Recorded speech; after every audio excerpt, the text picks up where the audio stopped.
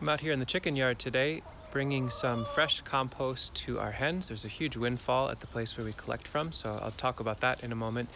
And I thought it'd be fun to give an update. Last time I was in here talking about things, I was sharing the idea around transitioning over to using rocks around trees and shrubs that we care about as a way to protect from hens. That's been working well, and I want to talk about that and then show you Leaf Bag Mountain over here. It's been a fun fall project, so stick around. The first thing, which is kind of a minor update, minor upgrade, but one that I feel really nice about and one that I want to keep moving towards. Each of these little shrubs and trees, I talked about this in the last video in the chicken yard, they had a little metal ring around them. In fact, now there's a pile of those rings. I'm trying to find some other uses for them. And I wanted to have a little less metal in this space, more access for the chickens to move around, and the aesthetic and functionality of having rocks around these felt very appropriate. And so I wanted to experiment with it, went ahead and did so. Been picking rocks out of our neighbor's field, cleaning them from around the pond that we dug in our neighbor's backyard. There's rocks to be had in lots of places. And so far, with a nice layer of rocks around, so for example, here is a male seaberry.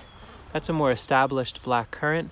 The chickens certainly have taken interest in between all the gaps in them, but they haven't moved the rocks at all, if maybe a tiny bit here or there, but they certainly haven't disturbed any soil. Wherever there's gaps between the rocks, they're working the soil up like crazy. So I really like this direction. It's something I can always adjust and move later on, but finding rocks is definitely cheaper than finding metal fencing. And aesthetically, functionality-wise, I feel a lot better about it. So that's a real win. A lot of the rings that were surrounding those trees have now been redeployed to be compost rings. They're going to be boundary containers to keep material. So the winter run will be coming online soon enough. And if we have some rings here, some rings there, we can fill them with layers of leaves, compost, food scraps, leaves, compost. So it's going to be a nice hot compost bin that will be able to completely load up with earthworms that will then inoculate the food scraps as they enter this space. The nice thing with the 2x4 welded wire as well is that it's open enough that chickens can get their faces in through there and can pick out sprouts and seeds. It's like a vending machine of fertility. They can pick through, it can drop on the ground, I can put it back on top, pick through, and so then these can also be pulled off periodically if I want a huge pile of pill bugs and earthworms available to our chickens all at once. I think I'm finally done collecting leaf bags this fall. Kind of went a little big on it this year. Took breaks in between shipping to go get truckload after truckload. Probably got around 8 to 10 truckloads with 30 to 40 bags per truckload. Figured out an efficient system for packing them just at the tail end. That's the way that always works. And so what you're looking at in front of me probably represents around 150 to 200 leaf bags worth of material. Everything in the center here is loose. In other words, I've dumped them out of the leaf bags. Those have been sent up to the main 6-acre nursery where they've already been laid out to sheet mulch future garden space, which is really functional, a really great use for those bags. And now we've got the system here that's a way to cache all this material. We had an incredibly windy day. Some of the leaves blew around, but not a lot. So I feel like the system will only get more stable from here once there's a little more rain and snow and the leaves are patted down by the chickens' activity. This is a way to cache massive amounts of free carbon and mineral on the boundary of our chicken yard. It's a little unsightly, maybe. I like the look of it. I went through it first and I dug out some of the soil that was in this area. It was nice, rich, finished compost, so I could send it out to other gardens before we buried in here. And we had these black pots, these large nursery pots that I found from a nursery business going out of business, and set them up as the initial boundary. I was trying to rack my brain on a way to hold all this leaf material. And originally I thought I would fence it in. Then I thought, oh, I could use these containers. So I filled them with layers of soil and leaves, made sure that there were some earthworms in there, some red wigglers, and so they can inoculate the pile. If I were to do this from scratch again though, I think I would just start with the leaf bags and lay them up in this brick style. They're leaning in towards the pile, so they're not going to fall outward. And I could theoretically just keep going up and up and up. As we use the leaves in the middle for bedding in the chicken coop or for the composting system, we can dump more and more of these bags into here. You can see this side has 2 layers, and so far it's done a nice job of keeping the leaves from completely burying the gooseberry and the goji and some of the plantings along the fence line here. So using the leaf bags themselves to contain the loose leaves in the middle, very happy with it. A couple of cords of leaves in here. I don't know what the actual dimensions are, but it's a lot. It's a lot of volume. Probably about 4 or 5 feet deep right in the middle there. And as I dumped out each bag, I looked, was there a cigarette butt? Was there a fleck of trash? Very little overall, but I picked that out for sure before I left it in here. And now the chickens come through and they play periodically, and it's already starting to warm up.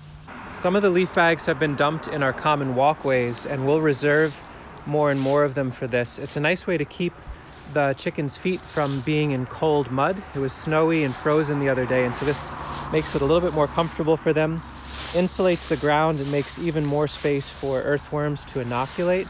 So it's a nice aesthetic. It's basically doing the exact opposite of what most folks do with their suburban yards and bury areas in leaves rather than remove them. You can see some pipelines in here where we've got compost that's finishing. I actually did go through and rake the leaves off and sent them further down so that this material is a little bit more uniform, a little bit more mellowed and ready to go. Tomorrow I'll bring that up to the main nursery. There's probably a truckload or 2 of compost in there that needs to go. So now we're bringing in the bounty of the compost, the raw food scraps today. And this is where the leaf bags really come into high functionality for us. We clear out this initial bay, we move it into the next part of the system, and then initially put down some fresh dry leaves. I really like leaves that are shredded. So the bags that have shredded leaves we set aside right next to this. Just makes for an easier texture. It makes it easier for the hay fork to move through the material. I've found too that before I start adding food scraps, it's really in my best interest to take some compost that's nearly finished, or I should say at least a lot more evolved. This is probably 2-week-old, 3-week-old material, and send some of it back right before the food scraps get dumped. And that inoculates it with soil life, bacteria, and some earthworms. The chickens can eat the fresh material, and then as it gets folded and tumbled into the next pile, it's integrating with all the soil life, the carbon layers, and the like. And so when it goes from this first bay and gets put into the second bay, it already is moving along quite a bit. The chickens have pecked through most of the material they wanted, but now there's a nice layering of leaves and earthworms, pill bugs, and good soil life. We can start adding soaked grain into this bay. One of their absolute top tier treats are cooked noodles. I think to them it's like they're eating tons and tons of worms. This dump in particular is pretty spectacular. It's noodles, it's hard-boiled eggs, there's meat, there's beans, and there's cheese, and some rice. And then all-you-can-eat salad. It's a good day for our friendly hens. This system for storing leaf bags seems fine enough. When we had an incredibly heavy wind, it blew the tarp off a bit. Not really going for the gold as far as design and aesthetics here. It's basically want to use what's laying around. And the reason we're keeping these in the bags is that the intent, these are dry enough when we collected them that we can then bring them into the coop as we need them. This will be for the deep litter method bedding in the coop throughout the winter if it works out. Chickens are starting to lay in a serious way up in there, so as we collect from the coop, we just make sure to come out here and collect. And interestingly, the eggs in this context are even cleaner than the ones in our nesting boxes. I think they wipe their feet a lot on their way up to go lay. If you still have an opportunity to collect leaf bags where you are, maybe this is some food for thought as a method. I think this is pretty darn scalable. It could be wider, it could be taller, it could be shorter. Could be all sorts of different dimensions. It certainly doesn't need to have the plastic at the bottom. And I think if I had laid these up initially on their side and stacked them like firewood where each course goes a little bit in towards the center, this could go up theoretically quite a bit higher. I don't need to be that crazy. I think a few hundred leaf bags is more than enough We've dumped 2 truckloads over in our neighbor's field. We dumped some in our neighbor's yard. We've got that whole pile. Enough's enough, Sean. Let's get on to some other projects. We're hoping by sharing notes about our system here that more and more folks are getting inspired to integrate this sort of idea with their chickens. And I want to remind folks, if you're just getting into this or if you're thinking about getting into it but you're not quite sure, it really is important to be very clear. Nothing about what we're doing is critical that you have to do all the steps or you have to do it the way we're doing it in order for it to work. If you have a wholly other system that works pretty well for you but you'd like to add a little bit of food scraps, just try it. Use your intuition, use your judgment and observation and figure out a system that works for you. It doesn't have to be wholesale, it doesn't have to be, you scrap all their feeding regime that you use now and commit 100% to food scraps. You can do it a little at a time, see how it works for you and make adjustments as you go. We'll let them work on this for another little while, maybe half hour or an hour or so, and then chip away at getting the rest of the compost off the truck. There's another 4 times this material. We really lucked out. Wherever you are, as we get closer and closer to Thanksgiving time, it feels like the amount of food waste seems to go up and up. So maybe there are local restaurants or food distribution hubs. Are there food pantries where there's leftover material that is not safe for humans or it's a little spent that you might be able to tap into? Are there farms that are finishing up harvests that maybe you can go and pull the rest of the cabbages from the field? So many different ways to explore this. I hope you're figuring out ways that work well for you.